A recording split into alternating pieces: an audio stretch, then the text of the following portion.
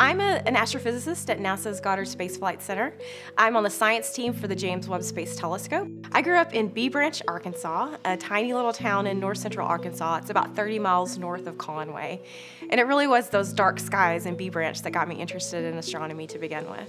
My decision to come to the University of Arkansas was one of the most important decisions I've ever made. It really set me on my path to becoming an astrophysicist. My first experience with NASA was actually here at the U of A. I was on a student team that designed and built an experiment that we flew on one of NASA's reduced gravity aircraft, which means we got to experience weightlessness.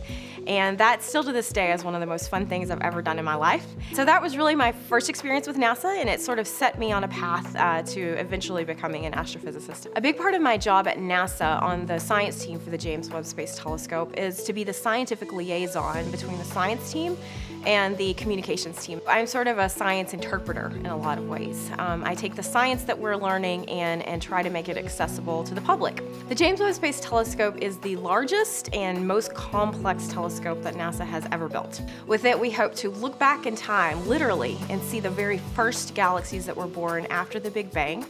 We hope to learn more about how galaxies evolve and change over time. We'll be able to use it to peer through dust clouds to see stars and planets being born. If you have a dream and you have a passion and the work ethic to back it up, that you can do anything you want to. You know, that's what my parents told me early on as a kid and growing up in rural Arkansas. Have the courage to follow your dreams.